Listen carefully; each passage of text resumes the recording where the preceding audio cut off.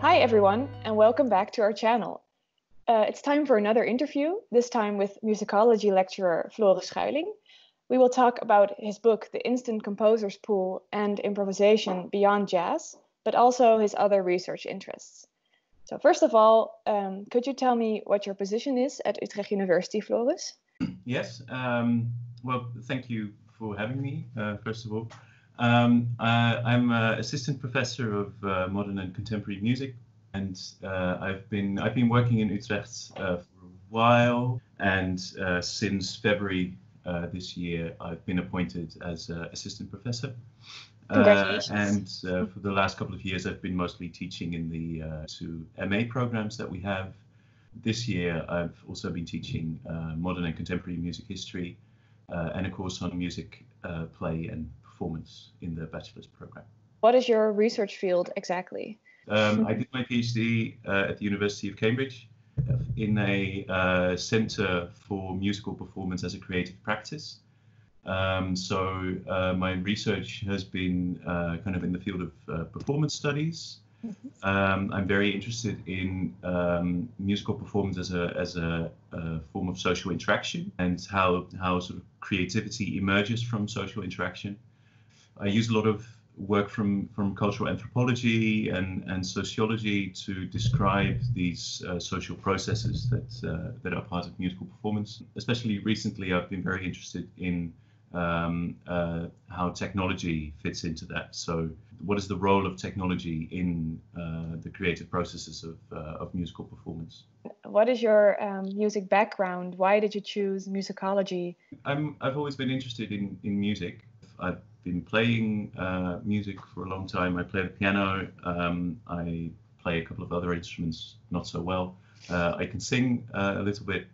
But I've always been very interested in thinking about music and reading about music and talking about music. So musicology attracted me very much. Yeah, musicology it's traditionally it's been kind of centered around classical music, but I think in the field as it is now, certainly increasingly you can study almost anything about music that you want. You can go sort of deep into medieval music, you can study music of cultures around the world, you can study popular music, you can study jazz, experimentalism, music in media, music in film, music in video games. There's almost anything is possible in the field right now. But you chose to focus on jazz in your publication. The book, The Instant Composer's Pool and Improvisation Beyond Jazz. What was your motivation for writing this book? First of all, it was the music. So the Instant Composer's Pool is a world famous group of improvisers, and it's just really fascinating music. It's a little bit, I suppose, when you hear it the first time, it sounds a little bit strange, a little bit difficult, and I guess it's the kind of music that a musicologist would like, but it's not. At least I don't think it's pretentious. There's a good deal of absurdity and humor in it, so that it doesn't take itself too seriously. But most of all, it's just incredibly good music made by some very, very gifted musicians. So that was the first motivation for studying this group. They were founded in 1967, and they're still performing, so they're long-lived. They've been the most important group for freely improvised music in the Netherlands, and they've performed all over the world. What kind of attracted me about them as a kind of research object is that they improvise, but Misha Mengelberg, who is one of the founders of the group, he was also trained as a composer, and he wrote a extensive repertoire of music for the group to perform. What's so fascinating about them, kind of from a research point of view, is that the way that these compositions are written, but also the way that the group works, is that they don't diminish any of the improvisation, if you know what I mean. So normally you would say you either improvise or you play something from notation. And with this group, they when they're improvising, they're composing in the moment. I mean, that's kind of what instant composition means. But they can also, when they play something from notation, that creates new ways of improvising together. So that was a very fascinating thing to me. Like, how is this possible? How did this happen? Yeah.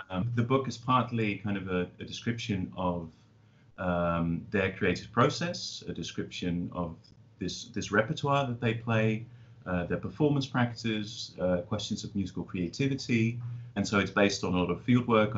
There's also a large part of the book is also historical. It's kind of a history of this encounter between jazz, improvisation, experimental music, contemporary art music, performance art, and so on. So it's also kind of trying to describe what is the historical background of this kind of fusion of composition and improvisation.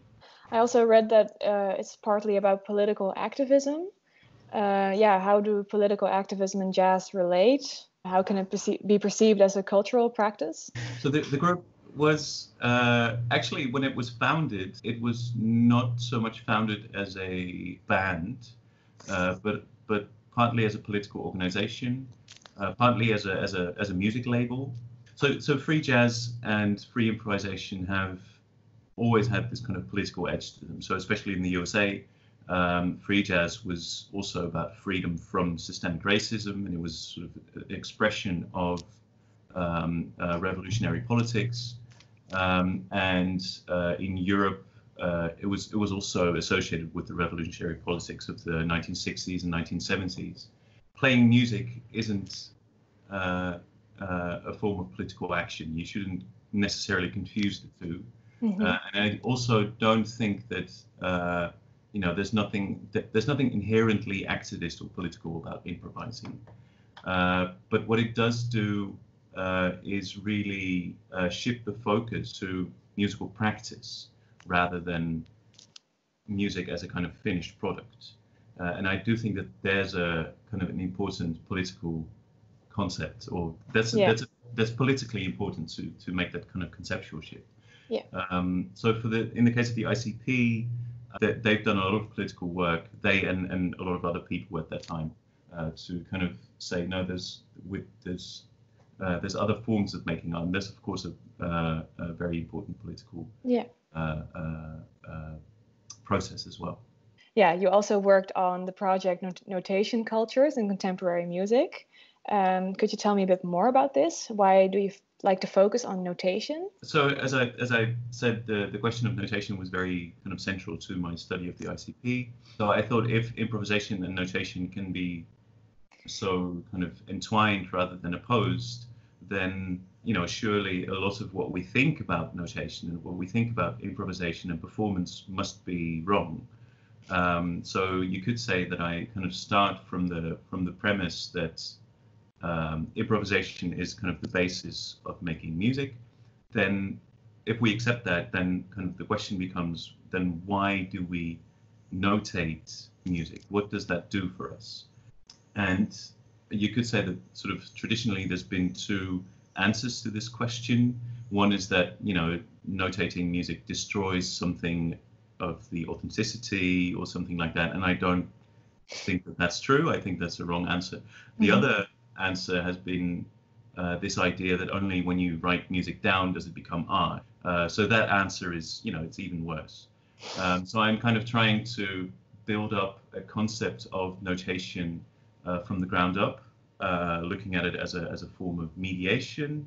So using a lot of concepts from technology studies, media studies.